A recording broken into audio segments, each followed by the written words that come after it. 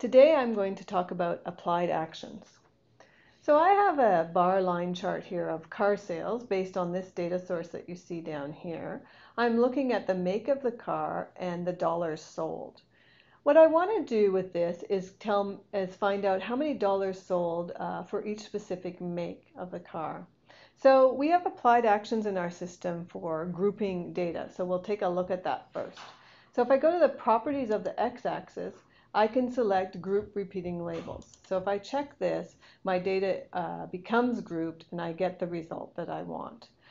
You can also access this menu from right-clicking on the component and selecting group or unchecking it to ungroup the data. Once I have my data grouped, I may want to do other applied actions in the system. So the series is automatically aggregated based on that grouping, and you have several different aggregation methods that you can see here in the Properties panel. By default, the aggregation method will sum the data, but of course you can apply other ones such as average, as I have done here. In addition to the grouping and the aggregation, another action that you can do is sorting your data. So I'm going to sort now my series from highest to lowest. And I select that, and you can see again the visualization has automatically updated. You have a visual cue here to tell you if you have a sort action applied and what direction that action is going on.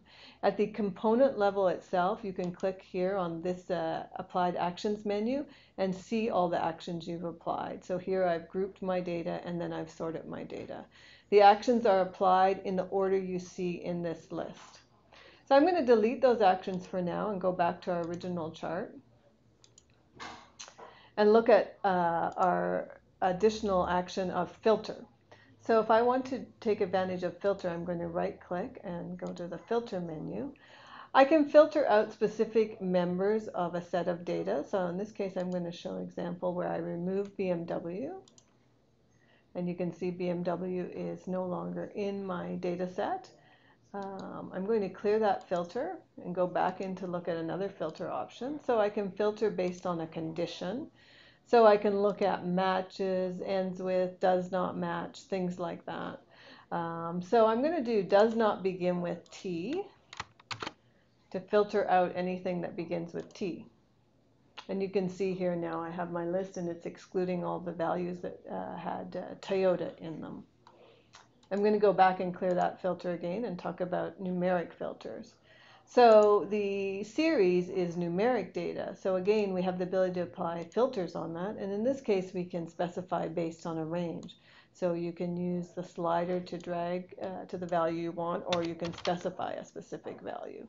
So here I'm going to filter out anything below 300 and just keep data from 300 to 500. And there's my data filtered that way. Once I have my filter, of course, I can still group my data.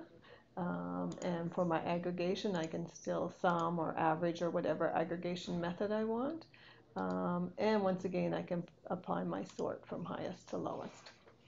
So that's a quick look at actions. So just to repeat, actions allow you to group your data, sort your data, as well as filter your data in a quick and easy way.